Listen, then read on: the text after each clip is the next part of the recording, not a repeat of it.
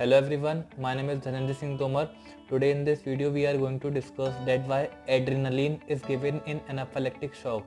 So first of all, this is one of the most important question asked in pharmacology of 2 marks in professional exam in MBBS, and it will also help to develop your clinical knowledge. As you can find many patients in emergency suffering from an anaphylactic shock, in them adrenaline is given. So what basically adrenaline do in these patients?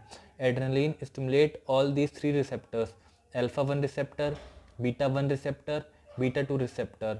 By stimulating alpha 1 receptor, it causes vasoconstriction, which lead to increase in BP. So in anaphylactic shock, the BP of the person is very low.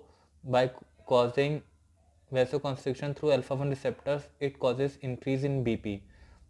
By stimulating alpha 1 receptor, it also reduces nasal mucosa edema, which lead to decrease in respiratory problems. Then the second action is through beta 1 receptor.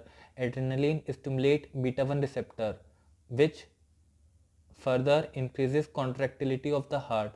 So this also leads to increase in the BP. Now the third action of the adrenaline is that it stimulates beta 2 receptor. By stimulating beta 2 receptor, it causes bronchodilation, which lead to decrease in respiratory problem.